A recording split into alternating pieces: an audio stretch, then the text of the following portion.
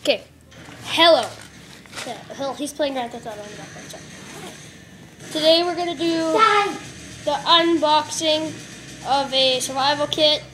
So, which is just my personal one. I would suggest taking. This is just a airsoft gun because I'm not old enough for a real gun yet. Airsoft gun, clip, gun, clip, bullets. Take off the side. I'd also suggest taking some kind of a flashlight. Yeah. I would suggest taking cotton for easy fire starter. Some matches. I would take more than this, but yeah.